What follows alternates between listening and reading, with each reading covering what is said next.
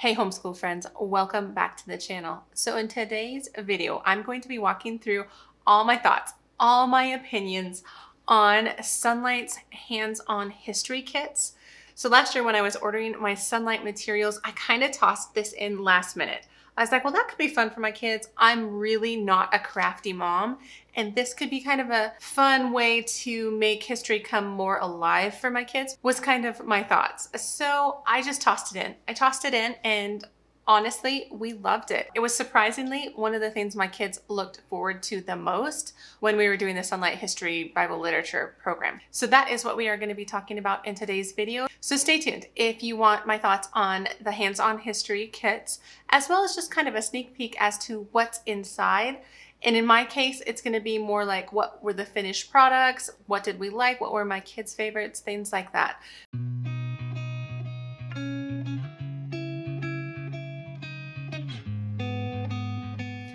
So hi, my name is Angie. Welcome to the channel if you're new here, or welcome back if you have been coming for a while. So like I said, we're going to be talking all about Sonlight's hands-on history kit in today's video. So a little background on me. I have 4 kids, ages 9, 7.5, and twin 5-year-olds. So this kit I did with my older 2 kids over this past year, and it was really perfect for their age range. And we chose the World History 1 kit because Sonlight has 3 kits that go with their HBL-A, B, and C programs, and we have been doing HBL-B this year, the first part of World History, and so we chose this hands-on history kit for that. And so I will pop up a couple pictures here to show you all the different kits so you can kind of get an idea of what they look like. And I believe they are somewhere around the $65 range in price, although I do have a tip for that. So Sonlight often runs, I believe it's sometime in the fall, like an extras sale, like things you could add to your homeschool. And some of those things tend to be like extra language arts workbooks, as well as these hands-on kits. And so if you're organized enough, you can pick it up during the sale for the upcoming year. So I do recommend that if you know that you are going to be purchasing one of these kits for the future.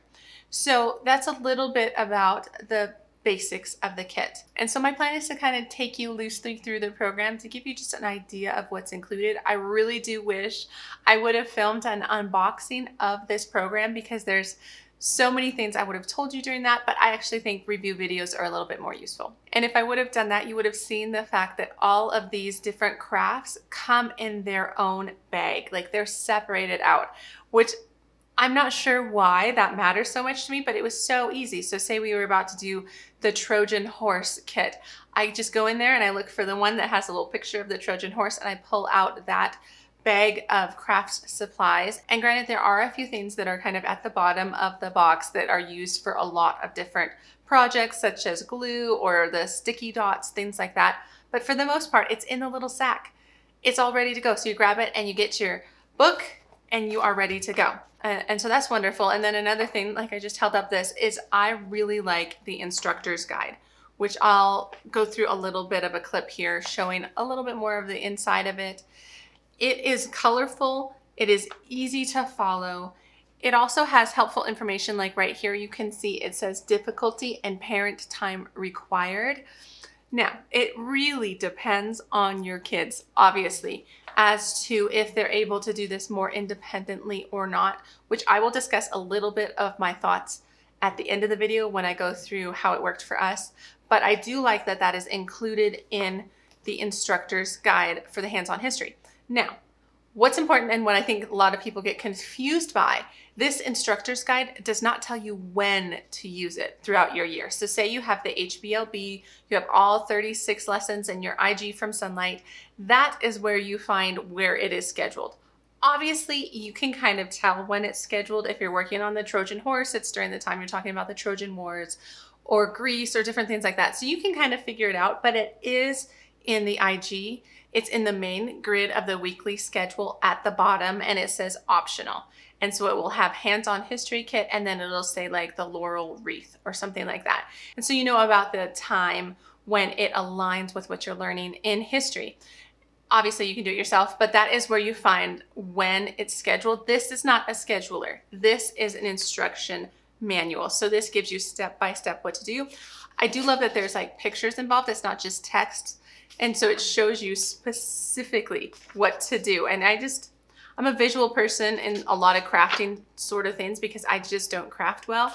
So having it include all of these colored pictures that tell you exactly what the kids are supposed to do is super helpful. So I found this to be very useful. So let me chat a bit through the projects.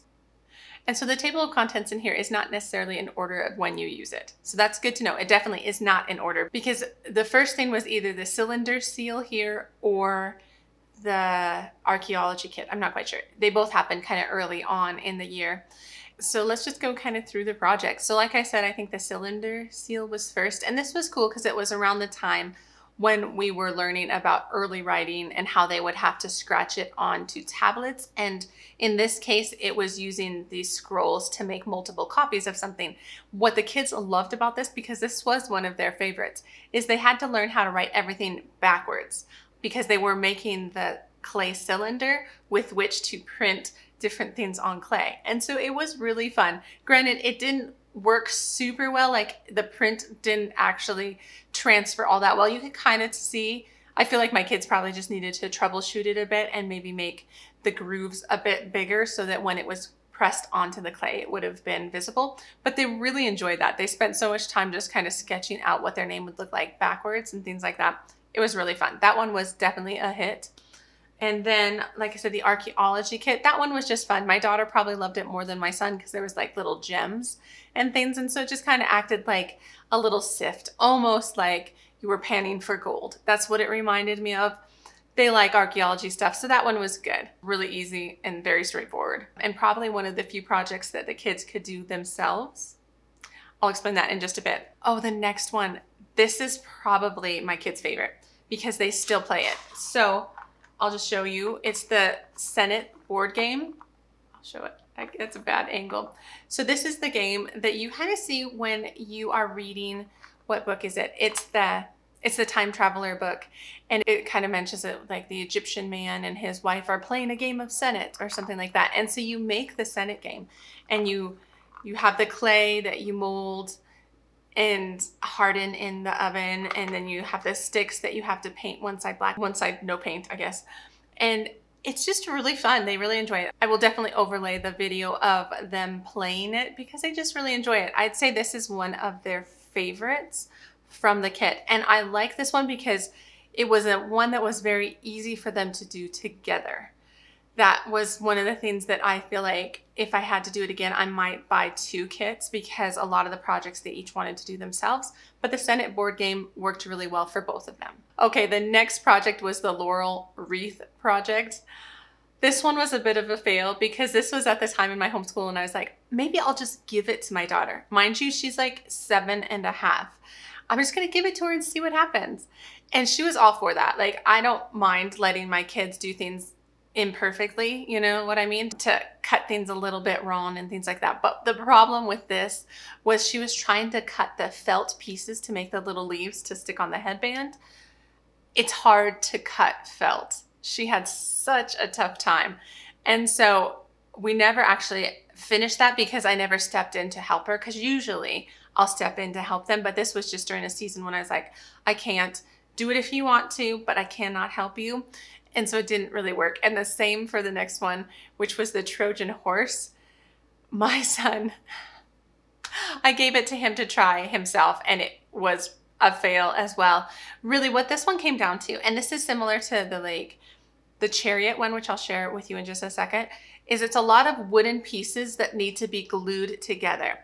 And you just use basic like Elmer's glue, right? It comes in the kit. It's just basic glue. I think when I do this kit again with my younger kids, I might help on these 2 projects in specific that use a lot of pieces of wood and glue, because you're trying to put together this horse with a neck and a head, and the neck just keeps drooping because it's too heavy and the glue's not holding it and they're not waiting patiently for it to dry. And then I'm like, is this strong enough glue to begin with?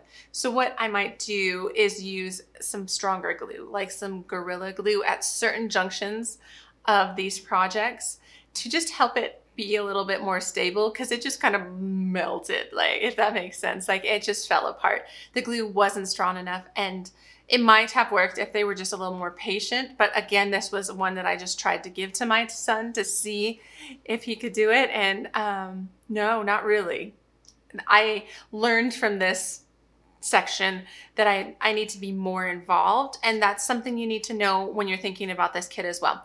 It's not hands off, but it's not something that you have to do yourself either. I feel like they get a lot out of it. You just have to step in sometimes.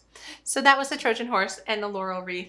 And then one of my daughter's favorites was the Chinese puppet. It's the dragon puppet.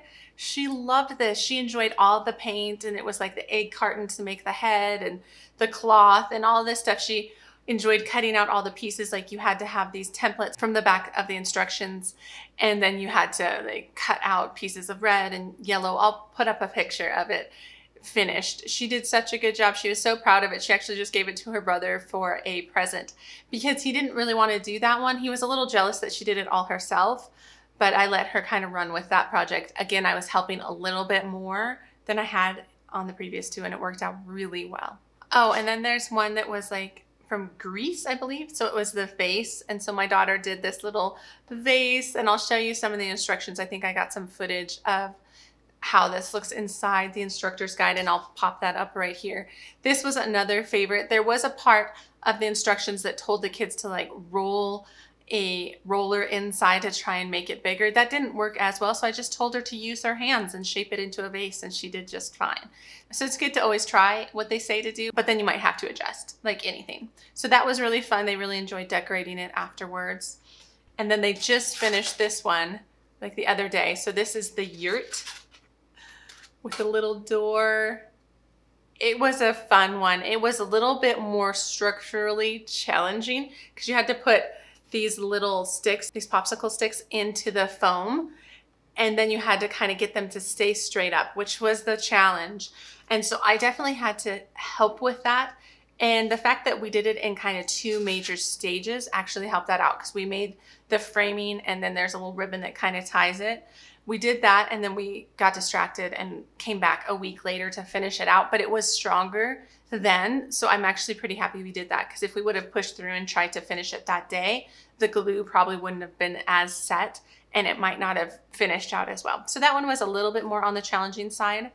And same with the chariot, which I'll get some footage of us. We were just doing this yesterday. We haven't finished it up, but you can kind of see what my kids are doing here. It's again similar to that Trojan horse. There's a lot of little pieces, but so far so good. I am trying to use that Gorilla Glue in this project to see if it helps, but my kids have really liked it. So I'll conclude this with just kind of some basic ideas. Like, how did I like these kits? Was it worth the money?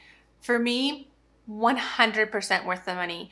Honestly, I think I'm going to get two in the future now that they're a little older. So maybe for this upcoming year, when we're doing the second year of world history, I will do two, one for each, because they're old enough to want their own. And I'll probably still have the twins share, but I'll have the big kids have their own. It's so worth it. I feel like my kids looked forward to the crafts, and I love the fact that I did not have to organize it. I did not have to look on Pinterest. I did not have to collect materials. They sent it to me in a box. That matters to me. I know a lot of people will be fine getting their own supplies, and I love that. I just am not that person, and so for me, these kinds of kits are gold.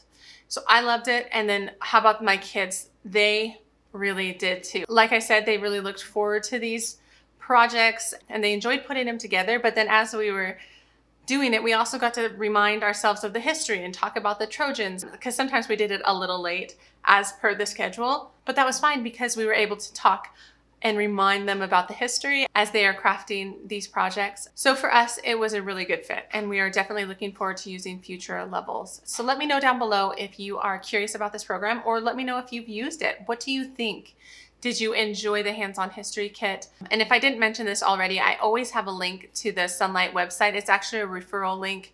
It saves you like $10 on your first order, which I know isn't much, but it's $10. And so it's worth just tacking on there if you are planning a Sonlight order. But I hope you liked the video. If you did, give it a thumbs up, subscribe to the channel if you want to. And otherwise, guys, I will see you in the next homeschool video. All right, take care.